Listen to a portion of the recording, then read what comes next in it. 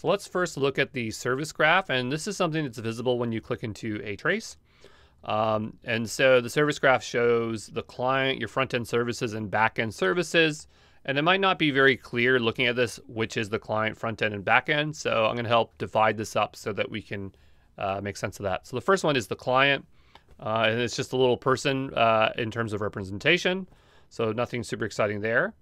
But then we still have a bunch of these other services that are running. So then we have your front-end services, and we can divide that here.